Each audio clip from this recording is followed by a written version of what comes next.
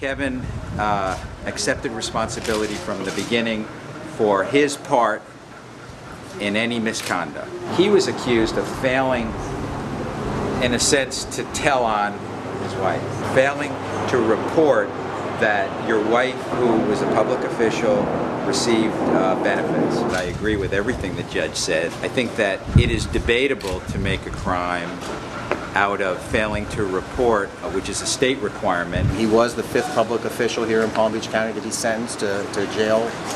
He was a public official when he committed his crimes, but he was out of office at the time that he was sentenced. The difference between an 8-month sentence and a year and a day is minuscule, so I am not upset with the judge's sentence at all.